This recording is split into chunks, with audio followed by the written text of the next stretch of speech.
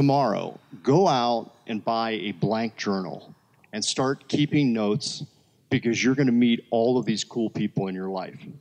And you're going to find things out about them. You're going to learn from them. You're going to get these pearls of wisdom. Write them down, because if you just let them go, you'll forget them. And I did that. So I have 30 years worth of crossing paths with people like Neil Armstrong, Buzz Aldrin, John Chambers, Andy Grove, Jeff Bezos, Eric, Sergey, Larry from Google, so on and so forth. And I have this, one of these days, I'm actually going to write a book.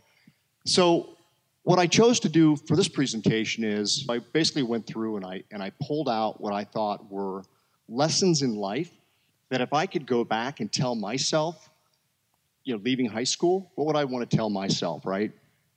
And I know you have to hear it about 10 times. I've got a junior in high school, and you know, half of what I tell him, I know he doesn't hear, but you know, anyway, hopefully some of these will stick. All right. I'm an engineer. I could do a chart. Okay, so you leave high school, college, right?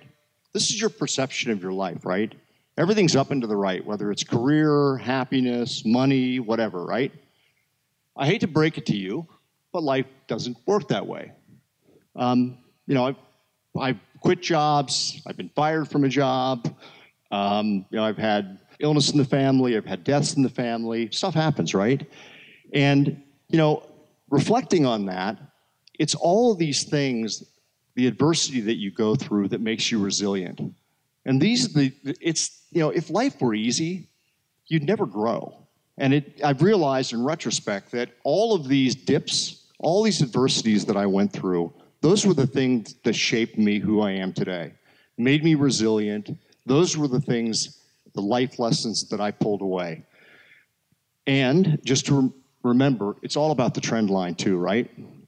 There's a wonderful book called Grit, G-R-I-T.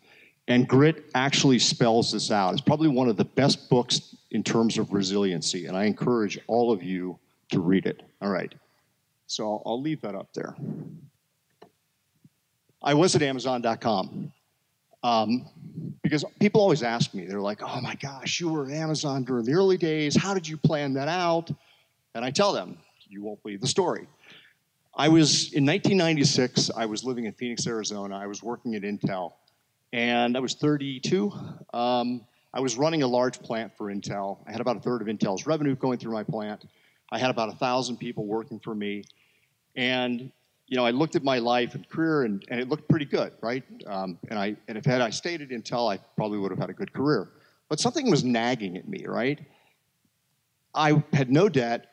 My wife and I had just gotten married, so we didn't have kids yet. I wonder what it would be like to go to a startup. And what would that be like, right? So I called my father. Now, my father spent 36 years at IBM. And I said, hey, Dad, I'm thinking of leaving Intel to go join a startup. And he looked at me and said, what are you, nuts? I mean, what are you thinking? And I realized that his whole risk tolerance and his worldview was completely different from mine, right? I mean, he looked at, you know, in his day and age, it was all about going to one company and staying there. Anyway, I got some other people's advice, and I still wanted to go down the startup route, right? So I put some feelers out through my network, and lo and behold, I got this opportunity to go to Seattle and work for Bill Gates for a startup that he had. It wasn't Microsoft. And you know, I'm an engineer, so you know, I've got, the first thing I do is pull out Excel, put the pros, the cons of going to Seattle, the pros, the cons of staying at Intel in Phoenix. My wife is not an engineer. In fact, I lovingly call her the anti-quant, right? And she said, hey, you know, there's no amount of spreadsheets in the world that are going to help you answer this question. So let's go off to Cancun, and we're going to make our decision in Cancun. So we go to Cancun, and we're down there Saturday night. We're leaving on Sunday morning, and I was over 21, so you know, this is probably not great role modeling, but anyway, we couldn't make up our mind. And I said, dear, I have no idea how to make this decision. And she came back with 2 shots of tequila and a quarter and said, flip the quarter. Heads Phoenix, tails Seattle. And it was tails, and that's how we ended up in Seattle. So, I find myself now working at the startup in Seattle. It's Bill Gates, right? How can it be wrong? It was a disaster. I mean, you know, we had more money than we knew what to do with. That was probably part of the problem, by the way. But we didn't have a business plan that actually closed, and there were all kinds of squabbling, and that's a story for another day. And I was miserable. I came home one day and said, I've had it. I don't think I can go into work another day. My wife looked at me and said, guess what? I'm pregnant. So, you know, now I'm sitting here going, okay, I mean, you know, the worst day of your life and maybe the best day of your life all wrapped up into one. 2 weeks later, a friend of mine called me and said, hey, you were at Intel, right? Do you know anything about like operations? And I said, yeah, I know a fair amount about operations. And he said, hey, I met this guy who's selling books on the internet. You should meet him. And I said, okay, what's the guy's name? And he said, Jeff Bezos. I said, okay, never heard of the guy, but yeah, sure, I'll meet this guy. So I met Jeff. Actually, at the time, Amazon was in the back of a methadone clinic. And, it was completely, I went there and I told my wife, I'm going to do this for a few years because there's probably a 50-50 chance that this thing's going to go out of business anyway, and I'll be looking for another job. And that had a pretty profound impact on my life. So it just goes to show you that you don't, things aren't as they appear, and life is not uncertain or certain. All right. So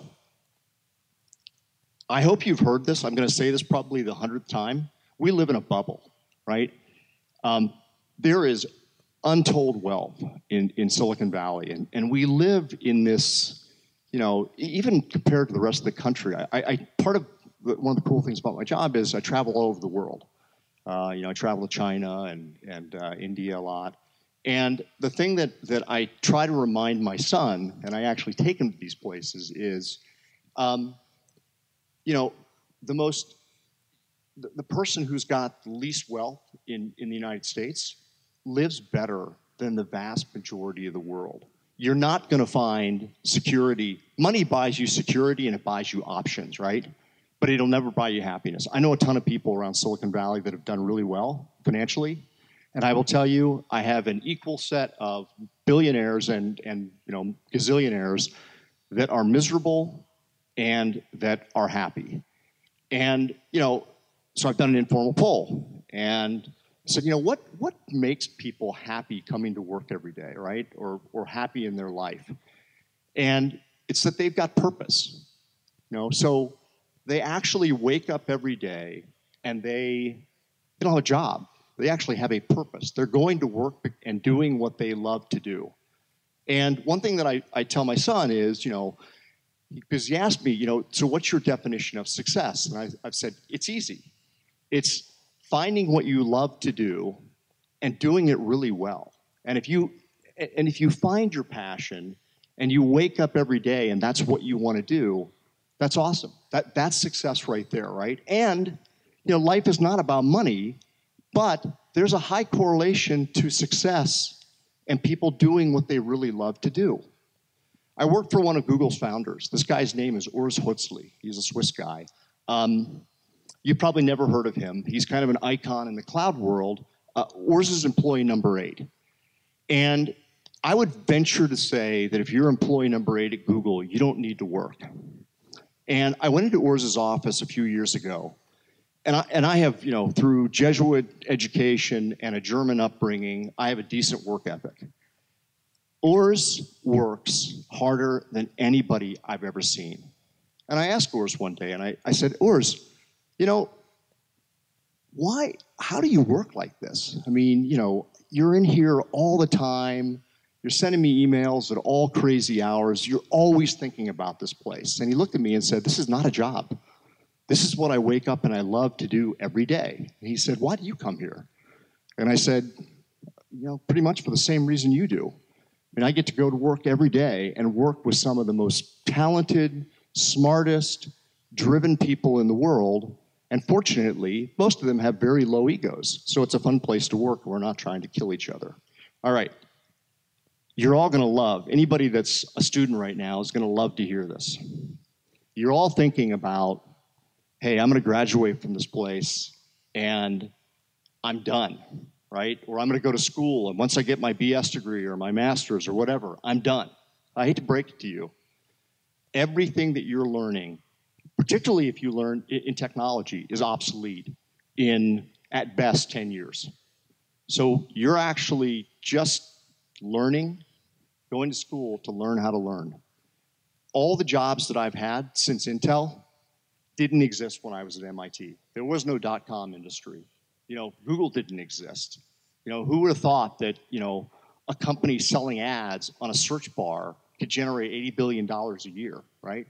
I mean, those jobs didn't exist. So, you know, I'm an aerospace engineer, but I've got to tell you, I do nothing today that looks anything like aerospace engineering, but it had to relearn everything multiple times because that's just the nature of technology. And I would argue that technology is impacting every piece of the economy today. So you can't run away from it. And I think you guys know that better than I do. Humility goes a long way. There's a high correlation to the most successful people to being the lowest ego people. One of my favorite stories is I was having dinner with Neil Armstrong one night. And I asked Neil a question that I suspect he's probably been asked 100,000 times. Neil, what did it feel like to walk on the moon? What did it feel like to be the first guy to walk on the moon? I said, Neil, you are like the modern day Christopher Columbus. And he looked at me, completely deadpan, and said, I was doing my job. There were 400,000 people, engineers and clerks, technicians, manufacturing people. They were the ones who got me to the moon and got me back safely. I knew the risks. I was a test pilot, and I was just doing my job. And I'm sitting here going, okay, I've got to be honest. I'm a fairly humble guy. If I was the first man to walk on the moon, I don't think I'd be that humble. But it was this amazing, you know, I was completely blown away by the fact that here's this guy who's completely unimpressed with probably one of the most historic feats in the last 100 years. Amazing. My favorite definition of leadership is finding people who are better than you, smarter than you, that actually want to follow you somewhere.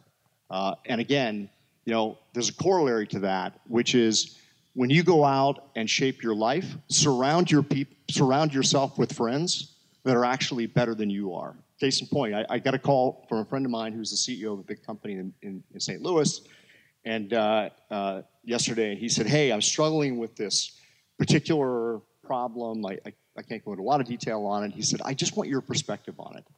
And you know, it takes a lot for the CEO of a Fortune 500 public company to call somebody up and say, I need help because I can't figure this out on my own.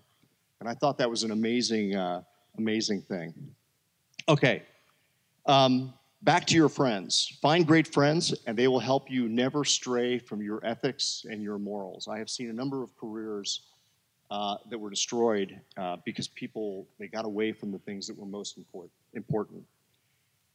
Whenever I go to a job or whenever I take on a task, the first thing that I do is I write down, what do I want my legacy to be, right? When I leave Google, what are the 2-3 things that I want to leave behind that when I come back in 10 years, I will have changed something indelible about that company. And I start working on that day one.